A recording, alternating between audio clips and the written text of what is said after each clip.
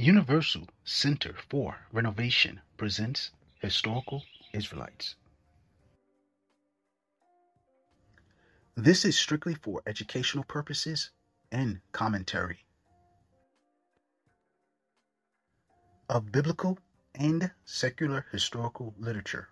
So enjoy.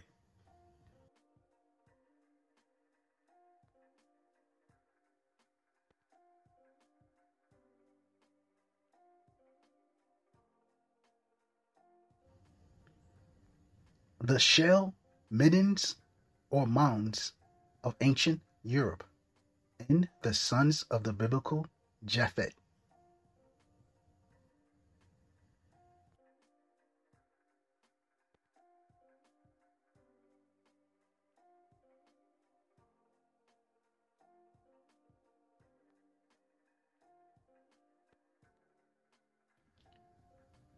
Europe is the second smallest continent, and it could be described as a large peninsula or as a subcontinent. Europe is the western portion of the Eurasian landmass and is located entirely in the northern hemisphere. Several larger islands belong to Europe, such as Iceland or the British Isles, with the UK and Ireland. Europe is 20% larger than the contiguous United States. How many countries are there in Europe?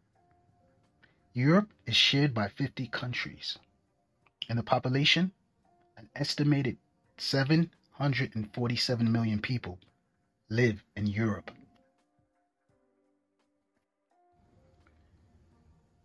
Here we have two maps, one of modern Europe and the other of biblical Europe on the right.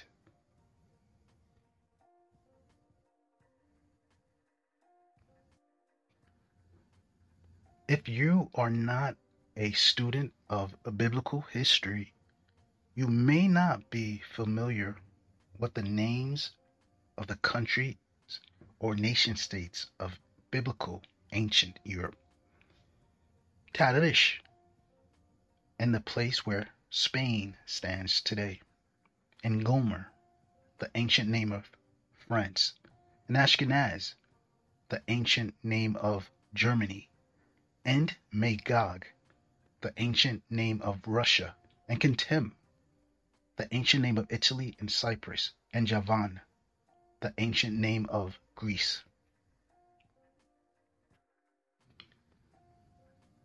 The ancient nations of Europe were the survivors of the great biblical flood. They were descended from the children of Noah's son, Japheth.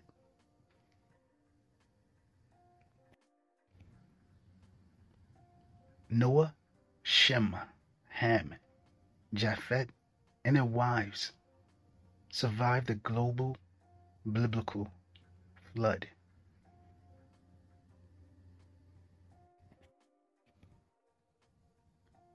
After the global flood, the world was repopulated by the children of Noah. You can read about this in Genesis chapter 6 through 10.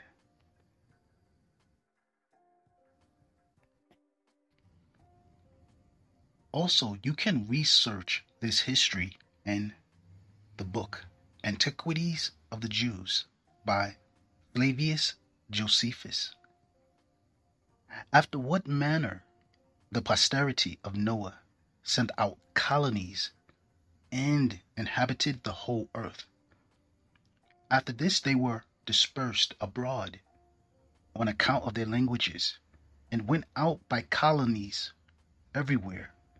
And each colony took possession of that land which they light upon, and unto which God led them, so that the whole continent was filled with them, both the inland and maritime countries. There were some also who passed over the sea in ships and inhabited the islands. And some of those nations do still retain the denomination which were given them by their first founders. But some have lost them also, and some only omitted certain changes in them, that they might be more intelligible to the inhabitants. And they were the Greeks who became the authors of such mutations. For when in after ages the Greeks grew potent, they claimed to themselves the glory of iniquity, giving names to the nations that sounded well in Greek, that they might be better understood among themselves, among the Greeks, and setting agreeable forms of government over them, as if they were a people derived from themselves, from the Greeks. Chapter 6. How every nation was denominated or named from their first inhabitants. Now, they were the grandchildren of Noah, in honor of whom names were imposed on the nations by those that first seized upon them. Japheth, the son of Noah, had 7 sons.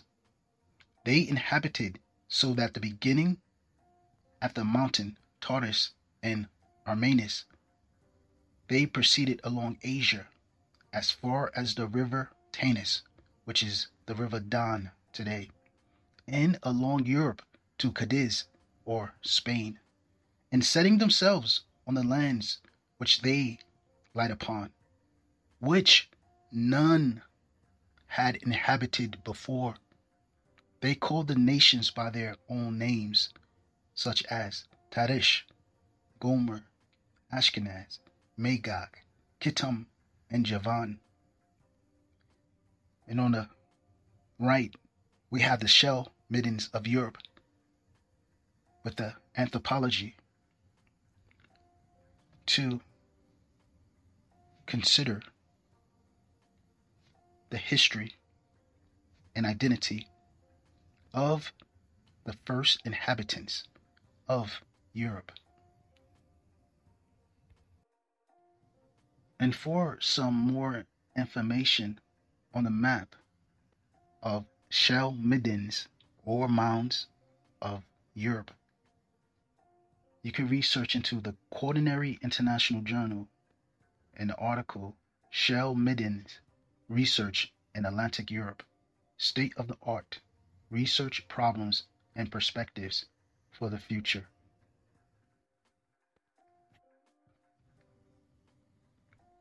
And on this map, I highlighted 3 red circles where some of these middens were located in Europe. Shell mounds or middens of Europe.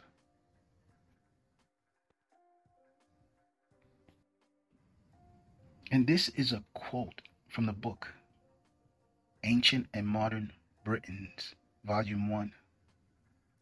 I shall be inclined to look among the Papuan races of New Guinea and New Holland for the nearest allies or relatives of men to whom the shell mounds or shell middens of Europe once belonged. In Tasmania, in Australia and Tasmania, men with dark skins and woolly hair. And on the left is an image of a man from Tasmania who skeletons, remains, skulls, and anthropology. These are the men that inhabited the shell mounds of Europe, the first inhabitants. Shell middens of Florida that belong to Native Americans.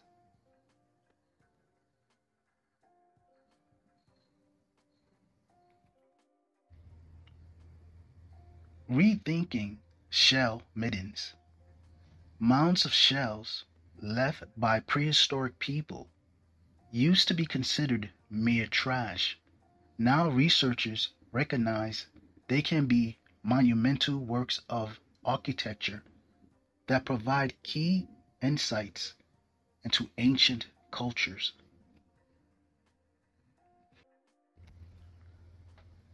For more on the topic of shell middens, anthropogenic soils by Jeffrey Howard. A midden, kitchen midden, is an archaeological site where the waste from human occupation were deliberately dumped. The classic kitchen midden is located in a non-urban, often remote setting where prehistoric nomadic people of North and South America and the early inhabitants of Europe settled temporarily at a particular site, perhaps returning to the same spot every year, and discarded food waste onto the soil. Over many decades or centuries, the midden developed a thick, black, organic rich topsoil containing animal bones, mollusks, shells, seeds, and other plant material, along with charcoal, ash, and perhaps miscellaneous pottery shards, stone tools, etc. Such middens are common in coastal marine settings, but also can be found associated with bodies of fresh water, including the playas of dry Pleistocene lakes and modern desert settings. The term midden is now used for any site where archaeological materials related to human habitation have been dumped. Middens are often distinguished according to their primary feature: shell midden, bone midden, ash midden, sheet midden, burnt rock midden, etc. Kitchen middens found in an urban context are sometimes referred to generically as dark earth. Middens are highly valued by archaeologists because they not only indicate sites of human occupation, but often provide a wealth of information about human behavior, living activities, and local ecology. Middens are generally localized sites ranging from 0.5 to several hectares in size, where domestic waste, typically associated with food preparation from one or more households, were deliberately dumped. The size of a midden is a function of population size and the length of time the site was active. A midden may be in the form of a pit, a mound, or a layer in a stratigraphic sequence. A kitchen midden usually forms as a result of repeated episodes of dumping, but may be created by a single ceremonial feast. Its composition depends on local resources and the societal level of technological development. Middens commonly contain ash, charcoal, tools, ceramics, slag, construction materials, seeds, shell, and animal bone. Occasionally, human burials are present. The skeletons of Tasmania type men are found in the shell middens or mounds of Europe. The first inhabitants of Europe were known biblically as the children of Japheth.